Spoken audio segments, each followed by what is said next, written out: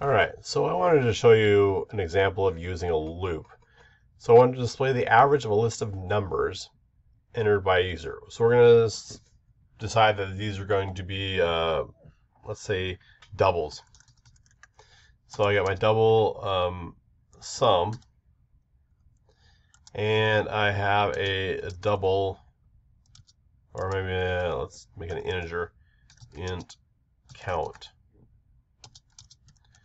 All right, and it says to stop when the user enters 0 and display the results. So I'm going to go ahead and do a loop here. So I'm going to do while loop.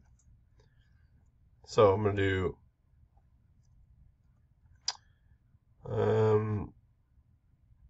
do I'm going to prompt the users, or maybe I'm just going to print something first here. std cout. I'm going to tell them to type numbers 1 at a time, enter 0 to stop. Okay.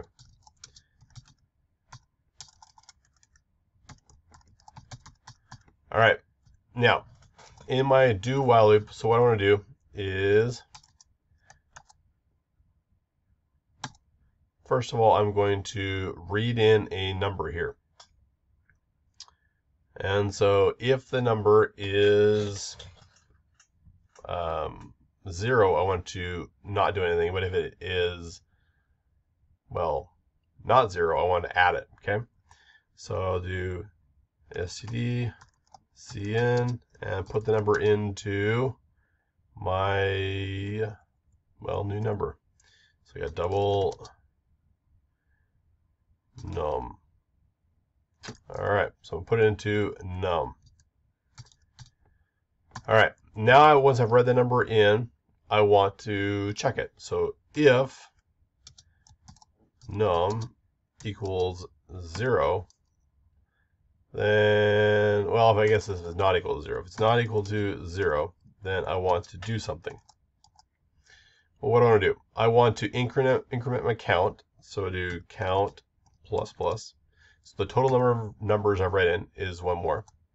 And I want to add it to my sum. So I'll do sum plus equals my number. And then at the end of the do while loop, so I'll do while num is not equal to 0. All right. So what this will do is it'll prompt the user to type in numbers, and then they'll just start typing in numbers, and then it'll just keep adding them up. And when it's done, it will, whenever they type in a 0, it'll break out. So let's go ahead and run this. It's not going to display anything yet, but run the code and make sure it works. So I type in 1, 2, 0, and it breaks out. So it's breaking out with 0, so that's good.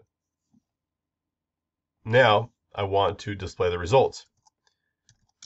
Display results. So what are the results? Well, we want to display our average. So let's go ahead and make another average. We don't really need to do it, but we'll do it anyway. Double average.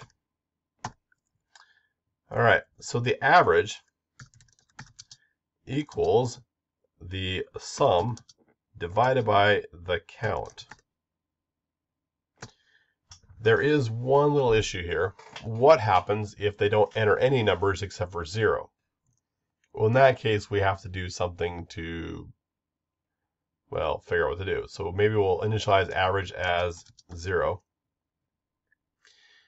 And we'll say if count is greater than 0, then we will do this average calculation. Otherwise, the average will just stay 0. We'll say, well, it's 0. All right. Okay, then I can do my print statement here. std cout, and I will say the average of the, I don't even tell it how many numbers there were. Count numbers was average. And we'll do an NL. All right, so let's go ahead and run this. So I type in 1, 2, 3, 0. It says the average of three numbers was 2. That sounds right. Let's go ahead and run this again. And I'll type in 0. And it says the average of 0 numbers was 0. I'll go ahead and run it again. And we'll do some larger numbers. And it says it's this. So you can see it's scientific notation. But either way, this should show you how to calculate averages of a bunch of numbers. You just do a do while loop, prompt them in there, or read them in, and then process them and decide what to do with them. And then when you're done, you can display the results.